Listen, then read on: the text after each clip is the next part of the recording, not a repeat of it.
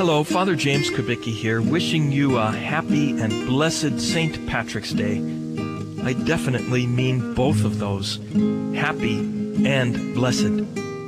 Unfortunately, many people today will focus on the first part, being happy, and the way they'll try to be happy is by getting drunk. I hope you don't think that because I'm 100% Polish, all this is sour grapes, and that I'm a spoil sport at heart. I like to have a good time, and I know that Jesus turned water into wine. But there's just something not right about celebrating a saint by drinking too much.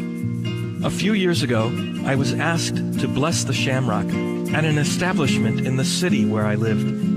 It was a tradition they had, and a way that God, through the intercession of St. Patrick, would bless the place and keep it safe.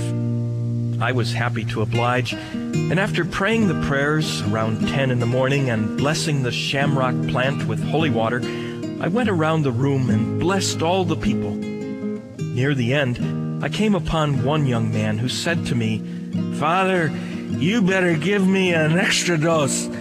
I'm gonna need it." Indeed, he may have thought he needed a blessing to be safe the rest of that day and to not get sick, as I suspect he did before noon.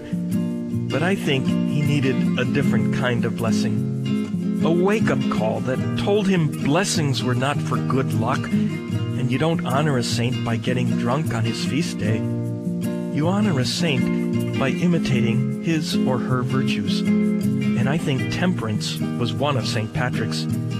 I don't mean temperance as in never drinking, but as the Catechism defines it: balance in the use of created goods, and moderation in the attraction of pleasures.